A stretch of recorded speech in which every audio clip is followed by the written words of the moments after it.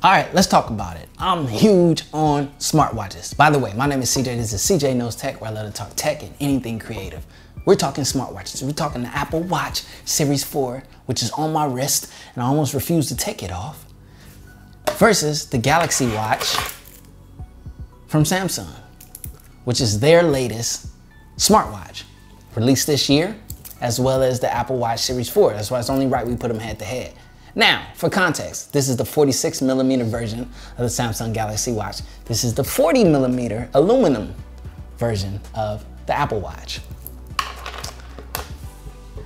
I had the 44mm gold stainless steel Milanese bad boy of the Apple Watch, but I had the 40mm aluminum first and fell in love with this one before I received the stainless steel one.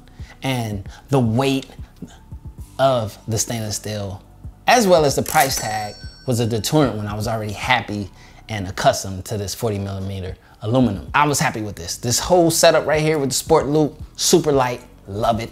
Stainless steel went back.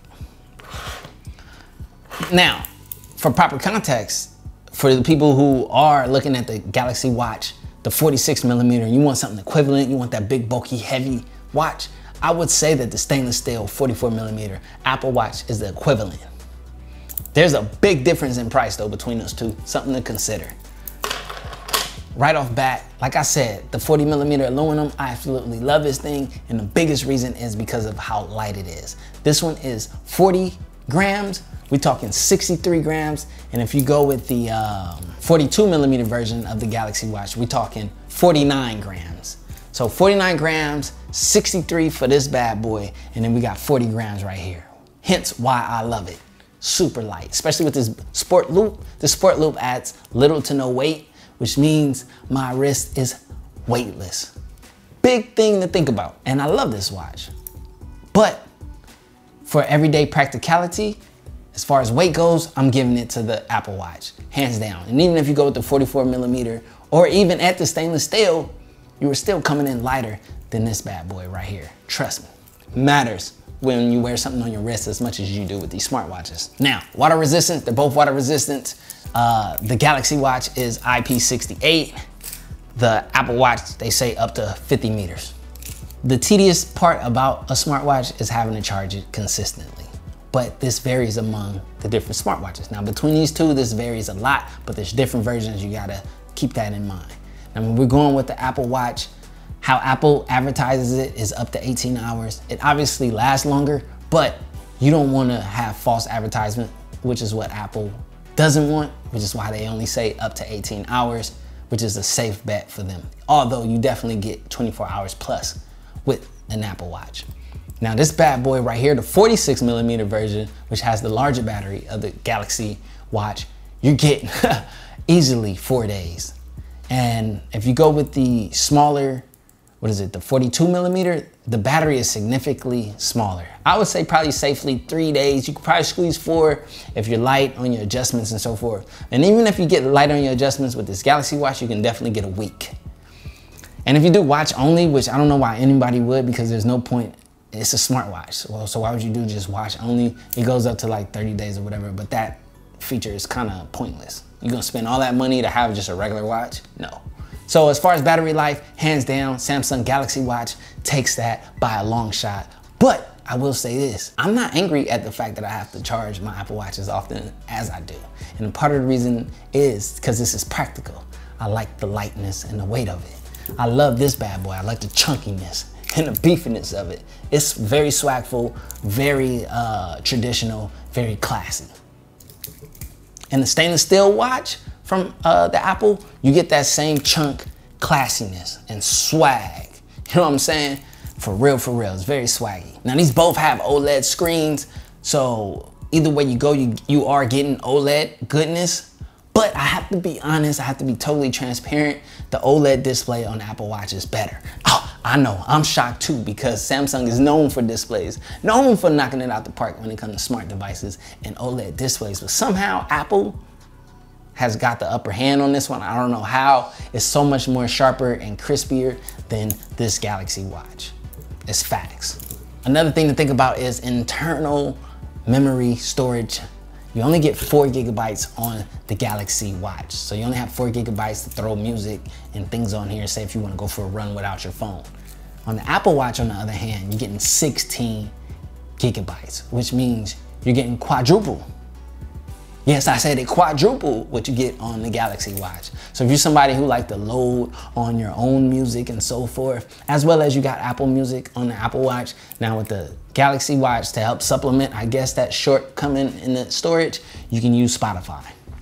But you obviously have to have the LTE version. So as far as internal memory, the Apple Watch wins that category, boom, hands down. Now, as far as both of these, when it comes to payment options, they're both NFC. Now, if you get something like the Gear S3 from Samsung, you get that MST technology. Sorry, stutter. The MST technology allows you to pay at magnetic strip terminals without them even having NFC. So they'll be like, whoa, it doesn't work. You hit them, boop, and it'll work. But that is a fading technology. But for the next, I guess, year or two or so, who knows, however long it takes for the US to convert, the MST is still available, but it's not here on the Galaxy Watch. So neck and neck NFC, they both will work. Wherever Apple Pay and Samsung Pay is accepted, you are good. Now, when it comes to apps, yes, when it comes to apps, a lot of people always ask me when I used to do my Samsung watch videos about apps. Samsung runs a OS called Tizen. Now, Tizen is very limited in apps. A lot of developers, I'm just stuttering today. A lot of developers have not hopped on board with Tizen, creating their apps for that platform. It's almost as if it's forgotten. Literally, Android's platform and Apple's platform is the most developed platform as far as smartwatch apps go. Like when if I hit this crown, look at all those apps. I haven't even pursued the apps and went into the App Store for the Apple Watch apps and searched for them. This is just the ones that it was like, hey, we have apps for the watch from some of the apps that are on your phone. Do you want us to add them? I was like, yeah, that's when I set it up, automatically did it, boom. But I haven't even gotten into the App Store. And we all know when it comes to iOS, that's where the most best apps are. So when it comes to apps, hands down, the Apple Watch is going to be the win. There's another thing that comes into play between these two things that some people might get them for, and that's health. I'm not super crazy big on the health kick as far as using my smartwatches for health, but I totally understand it. Like, this is my first time having an Apple Watch, and I'm embracing the whole ring thing. So I'm closing rings on a daily. And it has encouragement for you, but I'm pretty active. I'm like smashing those rings. You know what I'm saying? Not to toot my own horn. I might flash a couple stats on here. You know what I mean? Let you see what I'll be doing on my day. You know, I get it in. The Samsung Watch, it tracks things as well. It has a Samsung Fit, I forget what it's called, but they have their own app. They'll track your steps and so forth, heart rate and all that stuff is similar between the two. But, you know, Apple Watch is known for their health tracking, so they're far more developed and far more better at it. Something that Samsung Health has over the Apple Watch is the sleep tracking. And the big reason I think is not on the Apple Watch is because of the battery. Most people, you have to charge your Apple Watch at night, so you're not able to wear it and track your sleeping. Samsung has a longer battery life. You can sleep with this big, hefty thing and track your sleeping. Now, I would do it for naps. I wouldn't do it for overnight. I don't sleep much. I'm grinding. I'm doing all these videos and so forth. So when I lay down, I like to get at least, like, you know, a couple hours. So it will have that information for you. As far as fitness goes, even though the Samsung has the sleep tracking, it's so much more developed, so many more health apps when it comes to the Apple Watch. So Apple Watch wins the fitness category. Cha-ching. And when it comes to price, we all know the Samsung Watch is way more affordable than the Apple Watch. Now, hold on, I know I said way more, but technically if you got the 40mm Bluetooth version only versus the Samsung Bluetooth version only, we're talking $349 or $329 versus $400 starting price for Bluetooth. Now this is the LTE version, that's where things get a little different. LTE on the Samsung is, let me take a peek at the notes, you know what I'm saying? Starting off at $399, and for the 42mm, $379. On the Apple Watch, it's starting off at $499. Yeah, so there is a difference in price. Yes, the Samsung Watch is more affordable, so it gets the win in the price category. Now, we got all that spec stuff about the way. Let me talk about user experience. Number one, if you're gonna do a Galaxy Watch, you better do it with a Galaxy phone. You better have you a Samsung phone. That's the best way to combo it out. Now, I think it worked. As a matter of fact, I know it works with Android devices, but there's something about the Samsung Watch I gotta tell you. It interacts with its own native Samsung apps better than it does with the Android apps. I like to use Android messaging over Samsung messaging, but if you use Samsung messaging, I think it's more favorable. Same thing with the clock. If you use Samsung's clock, you know what I mean, you'll get your alert for your alarm and you're able to disable it from your wrist. With Apple, obviously, it's just one system. It's iOS, you know what I'm saying? How I look at this watch is literally like they took this phone and laid it on your wrist, shrunk it, and this is the perfect sidekick for your iOS device. So, if you're gonna do either one of these, you gotta do it right. Now, yes, you can do the Galaxy Watch on iOS. I've done that. I'm a stubborn person to the point where I like the traditional watch look. I like the watch faces that I would even use or attempt to use this on iOS. Yes, it's very, very limited. You lose a lot of the functions that you would have if you use this with a Galaxy device. I'll admit to that. That's why I say the best way to do it if you're gonna do the Galaxy Watch is with a Galaxy phone. But if you wanna be stubborn and do it with iOS, it is doable and compatible. It's just limited. You get all your notifications, you'll see everything, it'll look nice on the watch face. Yeah, I use an app called Watchmaker, and yeah, it's limited. Now, the iPhone, as far as customization, is limited. You know what I mean? There's no third-party watch faces like there are with the Galaxy Watch. The Galaxy Watch has all of these nice, you know, if you haven't seen my customizing the Galaxy Watch video, go ahead and check that out. Hit the little thing, go look at it. You can get a lot of swagful Rolex, Tudor, Breitling faces, and you can have your watch look very traditional. Also, with the traditional watch, it's more incognito. With the Apple Watch, it's more like, hey, he has an Apple Watch. Which it's not the worst thing, you know what I mean? You know, some people is really all about the stunt, you know what I'm saying? Like, yeah. But user experience is what I really want to get into. Let me cut the BS and let me be real, let me be authentic. I love the Galaxy Watch with the Galaxy phone. I love that experience. But I love even more the Apple Watch with the Apple phone. That experience right there, that experience trumps this experience. Let me tell you why. It's far more developed, far more fluent.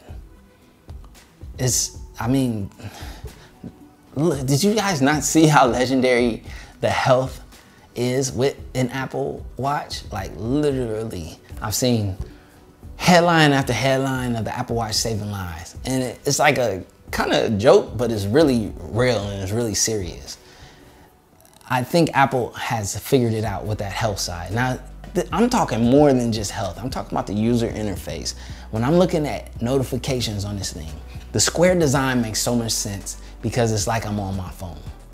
As well as my interaction with my notifications are far more in depth than with the Galaxy Watch. You can reply to text messages on the Galaxy Watch if you're using, you know, the right stuff. You can reply on the Apple Watch as well. But there's also cool things like I get a lot of YouTube notifications, obviously. I'm able to get inside of those YouTube notifications. I'm able to scroll through all of them.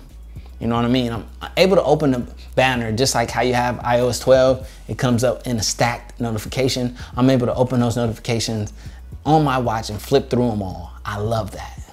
And my notifications and my comments matter to me. As you know, if you comment, I try my best to respond to all of them, except for the ignorant ones. If it's too ignorant or if I don't have the time, I'm gonna hit you with a heart though. Another thing that I love is that new infograph watch face is serious.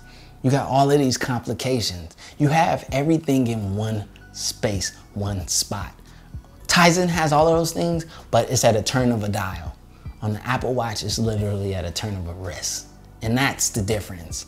I got my weather, I have my weather conditions, I have the high to the low right there. I have my calendar, I have my watch power, how much battery is left. I have my rings, my activity rings, I can see them in real time. I have access to music, whether it's on my watch or if I'm controlling my phone for music. I have my alarms and I have my reminders and they're all there. Oh, one more thing, I have my events from my calendar right there. It's jam-packed. Like I'm turning my wrist and I'm seeing all of the things that I need to see for the day. And these are customizable complications, meaning you can get in each one and make it to your preference. Love it, absolutely love it. This I love because it looks like a traditional watch. I'm blending with the crowd. I'm not standing out for having a smartwatch, and it's very classy, very swagful. Love it. This, on the other hand, everyone knows what it is. I get it. That's cool, kind of not cool, but cool. Now, it's so light, so convenient, so good. I love the lightness of this. I love how small and compact it is. I love the fact that I don't feel the watch on my wrist. That matters. I didn't know it mattered because I like these big, chunky, heavy watches. But now I know that I prefer a lighter, more stealth of a watch experience on my wrist. Now that's me.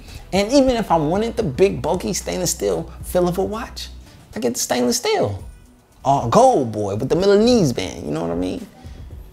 Swag on deck, options on deck, user experience on deck.